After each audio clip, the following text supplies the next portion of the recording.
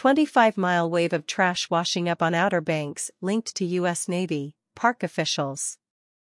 Waves of trash that began showing up along Outer Banks beaches last week likely came from a U.S. Navy vessel nearby, according to National Park Service officials.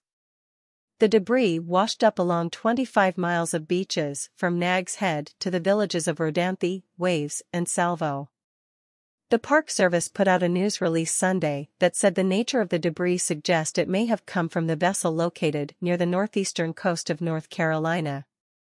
Cape Hatteras National Seashore and the town of Nags Head have observed plastic, metal, paper, and textile fabric debris washing up in low densities along approximately 25 miles of beaches, the news release said.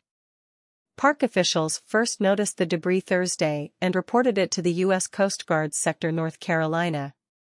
Staff from Cape Hatteras National Seashore, Pea Island National Wildlife Refuge, the U.S. Coast Guard, the U.S. Navy, and the town of Nags Head have been removing debris over the last 72 hours.